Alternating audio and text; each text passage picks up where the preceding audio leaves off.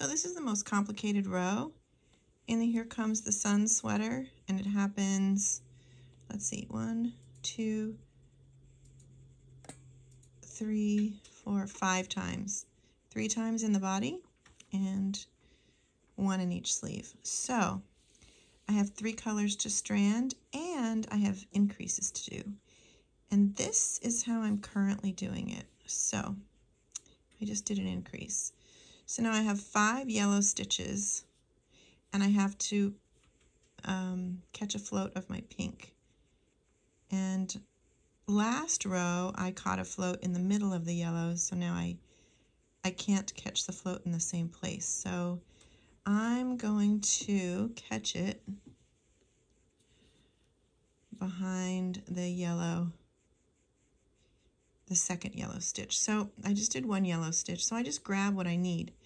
If I want to catch a pink float behind my yellow stitch, I go into my stitch below and I go over the pink and grab the yellow stitch.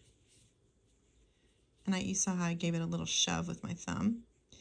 And then to just resolve it, you'll see how the pink is kind of crossing over the yellow. Then I just grab the yellow as I normally would. And I'm constantly stretching out my stitches on my right hand needle, so my floats are nice and long, and I'm supposed to have 5 yellow stitches here, so let me finish those out.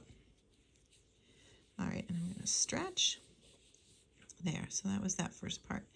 Now on either side of these 5 yellow stitches I have to increase.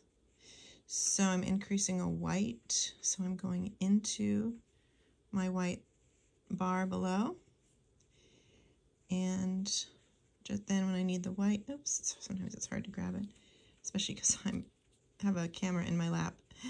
So I'm going to increase, and again I'm going to spread out my stitches so that that float that goes behind from this white, from one increase to the next, is nice and long. And then I have 1 more white stitch. So there, I did that. Now I have to do 9 pink stitches, and I have to catch floats within 9 stitches. Obviously, I'm actually going to catch 2 yellow floats and 1 white float right in the middle. So what I've decided to do, and I do write all these down in my chart so I don't do it the same the next row, meaning you shouldn't catch floats on the same stitch 2 rows in a row. 2 rows in a row. Okay, so pink. So another thing I do, my last time I caught my pink was on this middle yellow stitch. So when I knit my first pink, I'm going to kind of hold this yellow stitch back a little bit. Hard to grab, again, because I have the camera in my lap, really. So this pink stitch is coming from this float caught here. So I'm spreading out again. And then on this next stitch is when I'm going to catch the yellow float. So I'm going to kind of hold this yellow stitch back. So I'm going to go in and I'm going to go under the yellow to grab my pink. So I just caught a yellow float in that stitch. And now you'll see that the yellow is kind of over the pink, so I have to resolve that catch. So I'm going to go in and I kind of just pull the yellow away to grab the pink. Hopefully you were able to see that. And again, I'm going to stretch everything out. So I already caught 1 yellow float. Now I need 4 pinks out of the 9. Oops, there. I can actually do this pretty quickly when I'm not talking and filming. Now I have to catch a white float because my white has to stretch 9 stitches. So again, this little thing I do is I hold my, oops, I'm not right in the center. Hope it's better. I'm going to hold this white stitch back as I catch a white float. Now notice white is on the bottom. I can still do it the same way though. I'm going to go to catch a white float under the white. I'm going to stay in front of the yellow, grab my pink, pull it through, and then you can see the white is crossing over the pink right there, so I have to resolve that catch of the float, and I'm just going to go back over the white to catch the pink.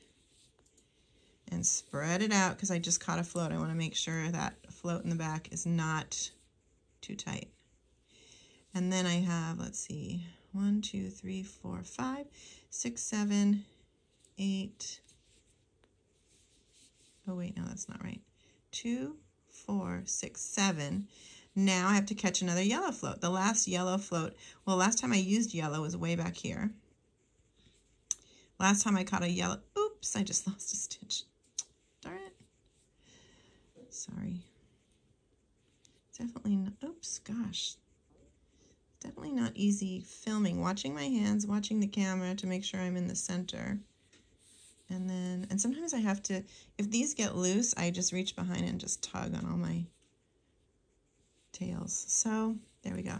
So I think I was at 2, 4, 6, 7. So on this 8th one, I have to catch a yellow float because the last time I used yellow was way back here. Last time I caught a float was here. So I've gone 5 stitches. So I'm going to go into pink, under yellow, grab the pink. So now I caught the float, resolve the catching of the float. There, and that should be 9 stitches. 2, 4, 6, 8, 9 it is. Then I just have to do my 2 white stitches. Oops. Ah! It's getting a little loosey-goosey. That's why it's so hard to grab it. There, there's one. And the second one is actually my increase. Going in the bar, increasing, and pulling. And the last time my white was caught was in the center of these pinks. So I'm just making sure everything is nice and spread out. And that's how I do all of my stranding, catching of floats, and increasing all in one row. Eek!